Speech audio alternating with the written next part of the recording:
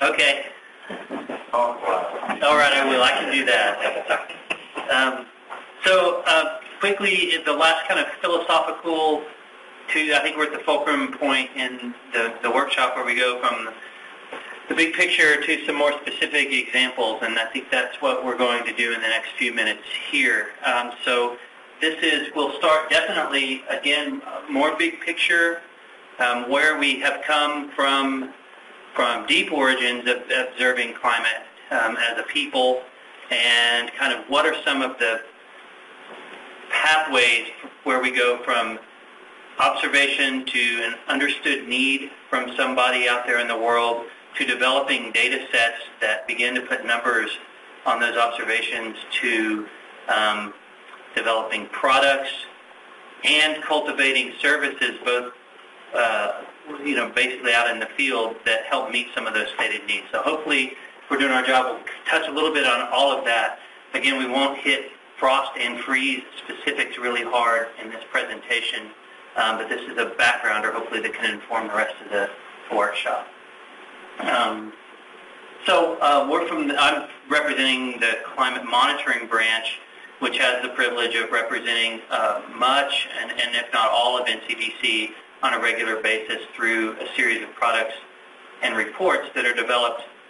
We use the terms upstream and downstream quite a bit. That's basically how the data flows through the building. So the monitoring branch is responsible for basically providing regular updates to what is going on with the state of the physical climate system. But we are truly the tip of the, I don't know if it's the spear, the tip of something that represents the origins of data, even many decades ago, and observations taken to good scientific work and data set cultivation through the Weather Service and NCDC, and then ultimately one expression of that data in kind of the big circle of life of climate data is a monitoring application as well. So before we try to address how climate data matters, maybe we should ask you, does climate matter? And this is just a historical perspective from some sources. So I won't read this word for word, but this is a publication from 1959 where someone says, I noticed once they removed the trees that the Canary Islands, basically the climate changed dramatically there. And this is one of the first statements on land use change and its effect on local climate anyway. And the thing is, it wasn't really written in 1959. It was actually written in 1494. This is actually an observation by Christopher Columbus that was made. In the course of kind of trekking across the Atlantic a few times, he noticed that the Canary Islands, even in his lifetime, had seen a change. So that is the beginning. That's a pretty comprehensive and 600-year-old observation of, 500. Do you want people in climate that can't subtract? I don't know. That 500-year-old observation of something he noticed that was important. The weather changed in this particular place, and he tried to attribute why. And he made that observation. So another couple in that spirit. In the Odyssey, basically Homer, every single place that's described in the Iliad and the Odyssey, he begins with this kind of climate description. The winds are out of a certain direction, and the rains come at this time of year, and the ocean is angry or it's not. And so these are also climate observations from hundreds to thousands of years ago. And he basically says, when he's talking about a character, that heaven is heaven because there's a westerly wind there. So even at the time that this was written, it was known that, at least in the Mediterranean, a westerly wind was a good thing. And that means people had taken the time to notice that. So climate was important to them, and they had taken the time to notice that enough times that it could be passed through the wisdom of generations that, hey, around here, a westerly wind feels like heaven. So, also long ago, pick your testament. We've got both of them represented here. Basically, an observation from the New Testament, when you see the wind coming from a certain direction, you can expect a certain type of weather. And in the Old Testament, the east winds brought the locusts. So, all of these writings represented at the time pretty much everything that everyone knew about the world. And there was some attention given to climate and how changes in the climate system, even if they're day-to-day weather changes, tended to affect people in profound ways. So that's kind of the origins. It's very deep and philosophical. It doesn't connect directly to, well, it does connectly to today's data, but there has always been a drive to better understand the role that weather and climate play in our lives. And it's expressed here. And so what the step was from these writings, which are kind of the collected wisdom and observations of people at the time, is there was a drive to put numbers on these things and understand them and to quantify them with mathematics and statistics. And that's where data comes in. So where data maybe what my uncle told me about this previously, now data is attached to numbers that were taken. And we can better quantify and specify, and people can leverage this data that's been very specific to profit from their decisions, whether it's profit with a capital P or profit on a personal level as well. Anyway, so that's the philosophical sales pitch. So a few notes before we start. We're going to talk about the state of the climate now and some of the data sets that we're using to examine that and what's going on. And a big theme in the last couple of years has been extreme weather and climate. So how has the rash of really crazy weather events, how does that relate to what we know about our climate and what we know about our changing climate? Before we do that, weather is complex, and the weather and climate together is really complex, and crazy weather and climate, that intersection is exceedingly complex, and science is conservative. So a lot of the findings that are produced through climate science using climate data are really the most confident of a whole collection of intuitions about the relationship between weather and climate, and what establishes that confidence is data. So it's nice to work in a field and in a building where we're helping to help people sort out these relationships, and we'll go into this. Okay, so that's it. This is a pictorial way of saying the same thing. The climate is big. It's got a lot of moving parts, and understanding how they relate to each other is a huge challenge for a board of scientists and people in industry, and data helps make some of these relationships come to life. All right, so just really quick, and we'll go fairly quick through this. We'll talk about the current and recent state of the climate, some of the data sets that we use to analyze. We'll focus a little bit on frost and freeze events, and then we'll talk about the general relationship between what extreme weather and climate, and then time permitting, we'll talk about specific types of extreme weather, if that's okay.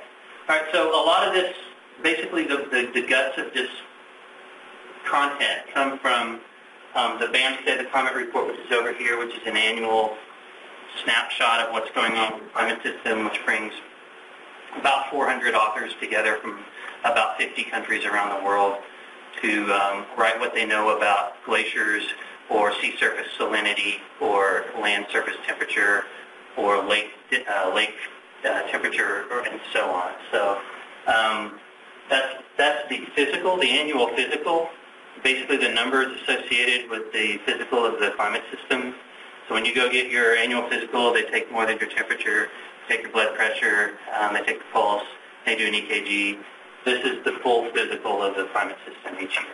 The Climate Assessment Report builds on this, which is just observational in nature and provides a connection to the science. So why are these things happening the way they are? How is the country prepared to accommodate these types of changes? That's what the assessment report does.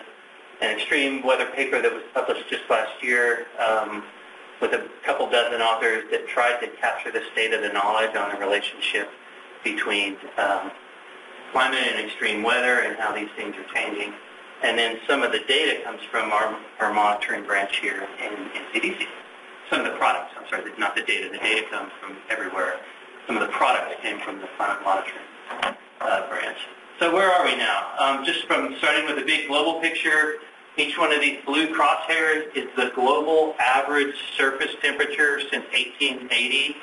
And The blue crosshair below the 0 line means that that year was cooler than the 20th century average, and the blue crosshairs above the 0 line means that particular year was warmer than the 20th century average. And the pink or red decadal averages represent the average of the 10 blue crosshairs that make up that decade. And so with a lot of data, including frost and freeze events, you're going to see a hierarchy of noise in the data. So an example here in the global temperature data is we see some year-to-year variability. We see a pretty clear long-term trend. We see a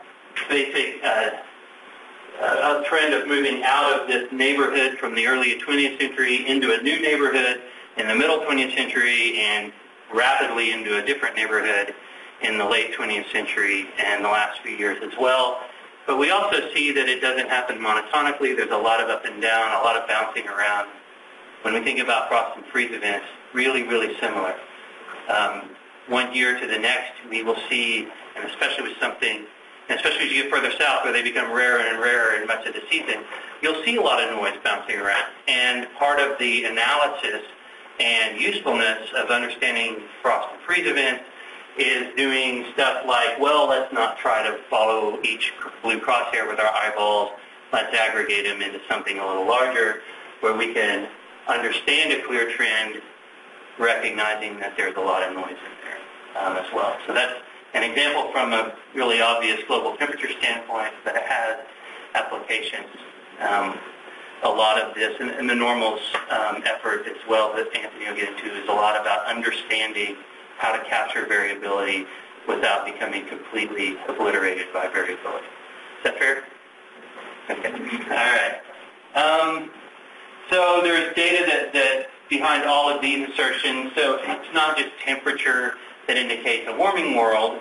This is one of the things that we do is try to understand how the system is changing. So if you pull air temperature out and you looked at these 11 other indicators, they are all consistent with what we would understand would happen in a warming world. And that would be a lot of stuff is going up related to heat content and temperature and sea level, and basically the frozen stuff is getting smaller.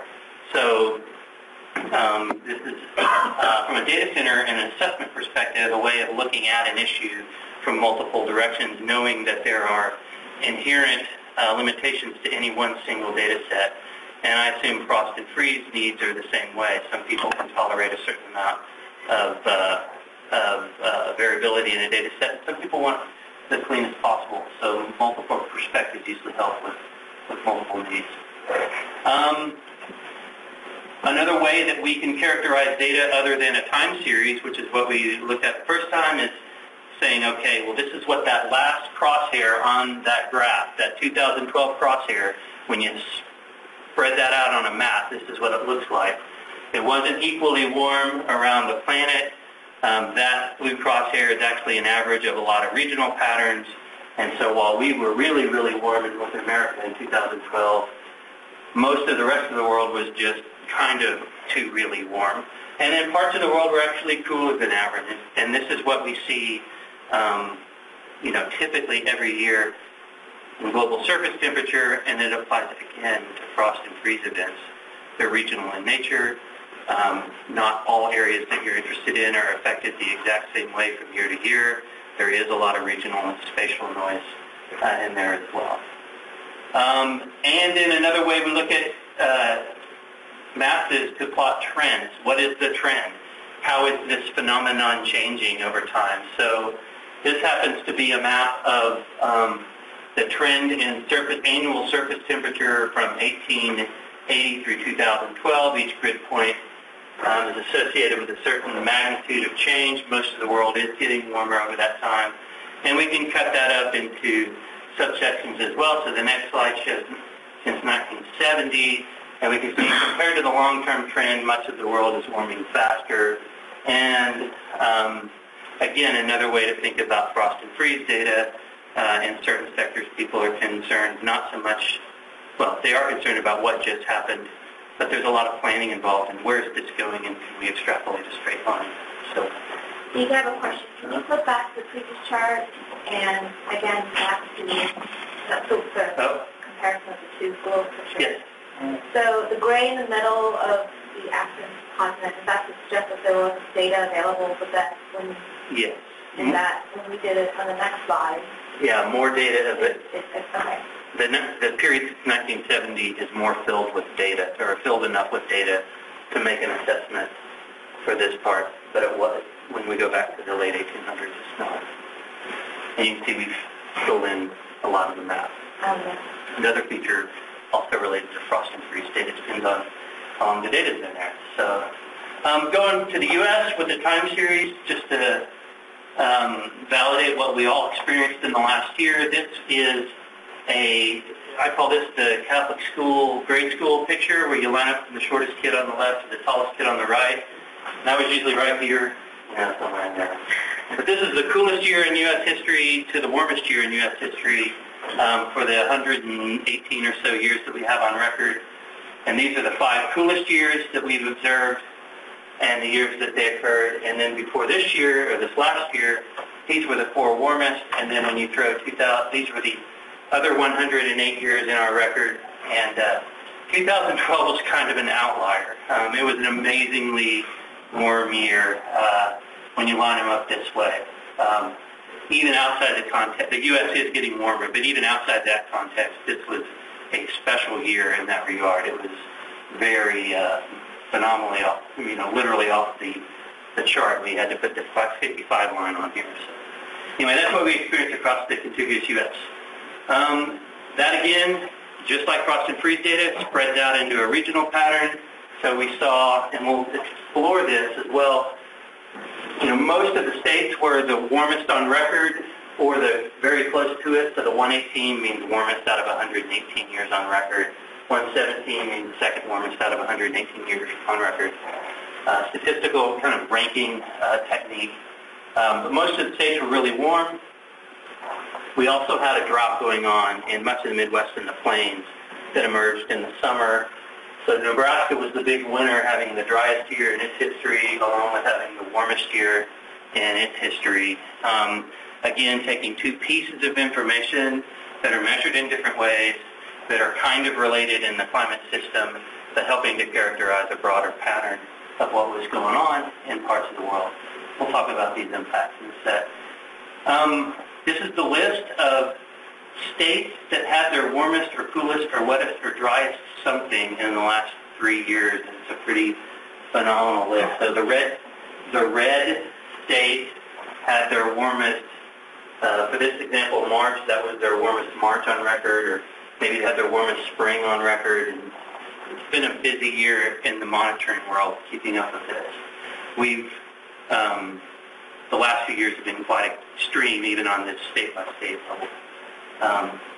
Anyway, and then another thing we track, combining data with the real life out there in the States, is disasters whose direct damages affect or amount to more than $1 billion. The last couple of years have been really big in this regard as well. So some of the issues and some of the folks, especially in industry, are balancing that relationship between the physical climate system and what people own and where they own it and what they do with it.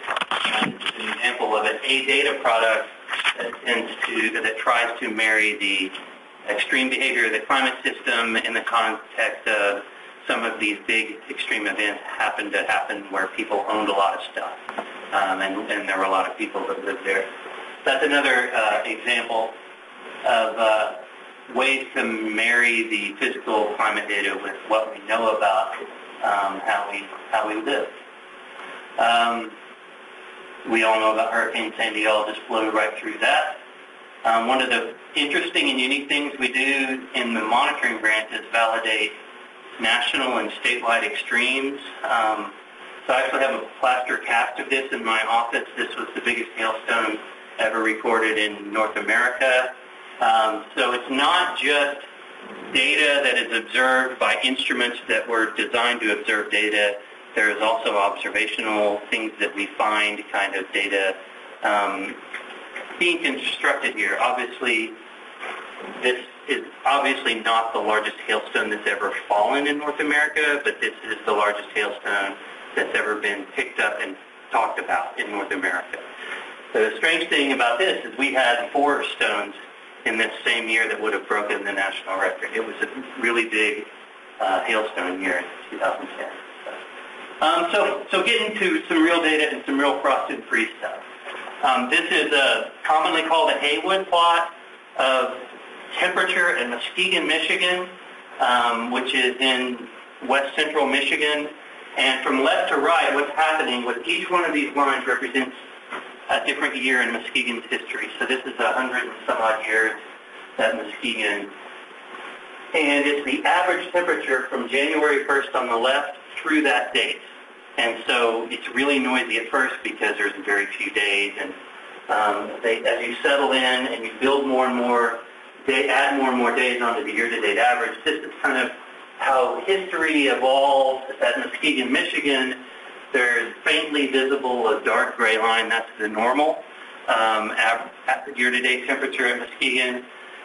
We colored the 5 ultimately coolest years in blue. We colored the 5 ultimately warmest years in red. And then this is 2012. So this is what they experienced in March of 2012. Unprecedented warmth for March in much of the country. Muskegon in particular, highs in the 80s, lows in the 60s. That's like May, June type weather. So that pulled this year-to-date average up for Muskegon. But then what happened shortly after? So we saw a lot of ag and hort emergence, particularly non-native species, and that means planted crops, stuff that is grown for profit in the Midwest, greened up. So during this time, a lot of orchard crops, a lot of ag, a lot of port interests, a lot of managed species in the Midwest greened up, and then we saw freeze 4 nights in Muskegon, a month after that, and we saw a lot of agricultural losses based on the combination of not just the freeze, but the freeze in the context with all the green things getting a 6-week head start on greening up. So again, frost and freeze data. Back in a prior life when I was young and skinny, we used to look at degree days and their relationship for when you really got vulnerable for different crops. And so there's a relationship there between this warmth that piled up and this economic damage that happened. This happens in a cold year, everyone's okay. This happens in a warm year, we saw some severe damage in the Midwest. So at the time we have left, which is 10 minutes. Okay, we'll look at some of the findings from that extreme weather and climate paper and talk about philosophically how they're related, and then hit some specific hazards and how they're related and how they're known to be evolving over time. So just quickly, weather and climate, we'll go through several metaphors for the relationship between weather and climate. And one is the stock market. The long-term trend is measured by the Dow Jones Index and some of the things that happen. And we can see that the long-term trend is up, but we had specific events that drove the stock market up and down in a particular direction. And weather and climate kind of are nestled the same way. Of course, we have this long-term climate signal that a lot of people are interested in. We have a short-term weather signal that a lot of people are interested in. They are related, but climate doesn't necessarily drive weather. It's basically composed of the weather that occurs. And we'll get into better examples like right now. So the only piece of literature to review for homework from this presentation is a document that was written by Stallone and others in 1976 that completely characterizes the relationship between weather and climate. So this is the one, and this is weather, and this is climate. And the relationship there is kind of weather throws the punches, that climate trains the boxer. And when you change the trainer you will change the overall composition of the punches that are thrown. You may throw certain punches more often, certain punches less often, certain punches more effectively, certain punches less effectively. You still don't know what he's going to do with 1 minute and 12 seconds left in the 7th round of his next fight, but you do know if you watch him for a while, he's going to throw a lot more left hooks if this guy's his trainer. And that's the relationship between weather and climate, and that's what a lot of the research is trying to capture, is how can we characterize this influence on this behavior, and the core of that, again, is data. Data is what helps us become confident and quantifiable in defining those relationships. So one example, one product, we have a product, to explain it would take a long time, but this is basically a metric of, it's one component of our Climate Extremes Index, and what it tries to represent is how much of the contiguous United States experience what we categorize as extreme here, which is the uppermost 10%, maximum temperatures during the summer. So from 1910 on the left through last summer, how much of the country was experiencing extreme maximum temperatures over that period. And you can see in the last few decades some spikes in how much of the U.S. was experiencing really warm temperatures versus really cool temperatures. And you could go through the exercise of finding the weather events that drove these. And you could say, well, this event was weather, and this one was weather, and there was a big ridge that set up here, and we had a blocking pattern here, and that was weather, and this was weather, and you'd be correct. You could also look at that and say, yeah, but you know that 30-year period, that's the influence of climate. And that, again, is the relationship between trying to capture that important thing. Interestingly, minimum temperature is actually more dramatic. So one thing that we're seeing, I know this is totally different than frost and freeze information, but more and more of the country is being subjected to extremely warm minimum morning temperatures during the summer. And from a real impact, that's hard on crops, that's hard on horticulture, that's hard on livestock, that's hard on human systems, particularly people that can't afford air conditioning, which is hard on public health. So there are clear relationships between what we're seeing in much of the U.S. and what we're managing and dealing with. Another few things that we try to capture in the relationship, it's not all just climate change that's affecting what we're seeing. There's a lot of seasonal variability, and one of the patterns that particularly seasonal forecasters look at is ENSO, or the role of El Nino and La Nina, which has a significant influence on how seasons play out in the U.S. We won't go into the details. The Arctic Oscillation is another one of these teleconnections that help provide some predictability in the next few weeks of, are we going to be more prone to seeing big cold air outbreaks? Are we going to be less prone? So actually this Arctic Oscillation has really driven a lot of the very, very recent cold air outbreaks. I wouldn't say driven. It is related to a lot of the big cold air outbreaks that we've seen lately. So this is how we go from kind of measuring the climate. This was the outcome. This was one of a stew of drivers, but a pretty important one. And then the data help us define the relationships between what we see in this Arctic Oscillation pattern and what people experience most of the time in their homes. So finally, the last metaphor. I have a 10-year-old son, so here's one last climate and weather metaphor. So my kid is kind of impulsive. He has a short attention span. I think that's safe. He's really sensitive to his environment. And he's prone to occasional extreme behavior if the right ingredients come together. If you ever raised a 10-year-old boy, maybe you know what I'm talking about. So and the good thing about him is he moves on really quickly. So we're going to name that kid Weather. That's characteristic of Weather. And he's, even in a very stable environment, an unchanging environment, he is prone to these kind of fits, where the ingredients kind of get wrong and he goes off the rails. And that's the relationship even between a stable climate and extreme weather.